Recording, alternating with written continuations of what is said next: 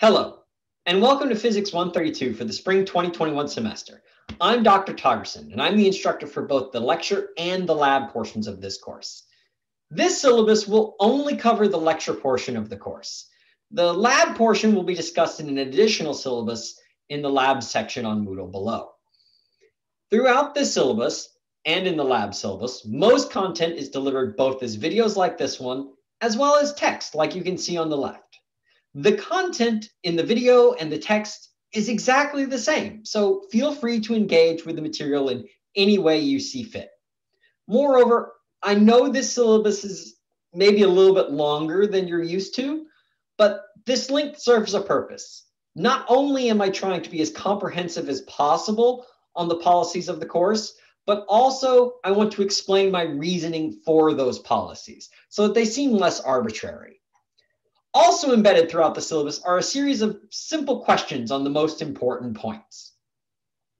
To make sure that you are clear on how the course operates, you should answer each question. You have an unlimited number of tries to get them right. While these questions are not graded as such, you do need to answer all of them correctly in order to get access to the homework for the course. First things first, I want to acknowledge how hard the last 10 months have been for all of us. Being locked down, isolated, worried about our health and the health of our family members, and the additional unique responsibilities that being at home all the time have put a tremendous strain on all of us. And I want to congratulate all of you for working so hard in the face of all of these challenges. To keep your education on track and to keep learning in the face of all of this is really quite an accomplishment, and you should be proud of yourselves. While vaccines are on the horizon, the challenges of the pandemic are obviously still present. As such, your first priority is to take care of yourself and your family, however you happen to define that term. Please reach out to me about any issues you might be having with regards to not only the course, but also accessing other services. I fully believe that UMass Amherst has your best interests at heart, but sometimes bureaucracy can move a little slow. If you need someone to give the university a nudge, or you need to know where to go to get a particular service, or even you just need $20 to eat, let me know and I will do what I can to help you out. Please keep an eye on the UMass Amherst COVID-19 page for the most up-to-date information regarding UMass specifically, and the CDC for general information. In particular, I would like to point out the Center for Counseling and Psychological Health, which provides mental health services primarily by telephone at 413-545-2337 and is available 24 hours a day, 7 days a week, 365 days a year. Please avail yourself of these services if you need them, even if you are away from campus.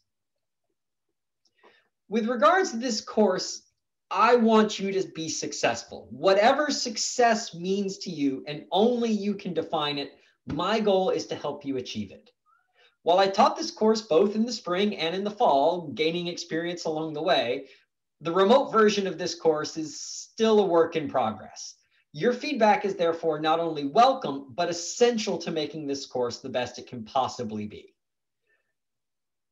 To help you achieve your definition of success, there are several resources available. First, there will be multiple Zoom help sessions offered throughout the week with both myself and the myriad of teaching assistants who will be helping us throughout this course. These help sessions are visible and accessible through the Google Calendar on Moodle, to which you can subscribe. You are not only welcome, but even encouraged to just log into the Zoom sessions and work on your homework or prepare for the exams in these Zoom rooms, getting help in real time. If, on the other hand, your schedule does not permit attending these sessions, or if you prefer to interact via text, there is also a forum at the top of the Moodle page where you are encouraged to ask and answer questions. If your current habits are not yielding the results that you want, please make an appointment to come talk to me and we'll work something out. I know quite a few study techniques that I have used, as well as techniques used by my colleagues in undergraduate and graduate school. And I'm sure together we can work to find study techniques that'll work for you.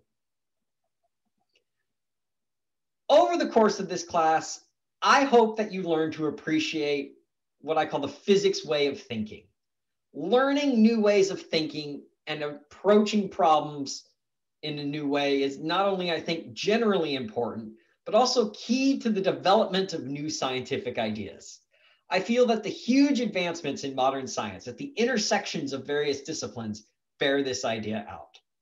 Not only does science benefit from the strengths of the different disciplines, but it also benefits from the strengths of the different people participating in science and their backgrounds.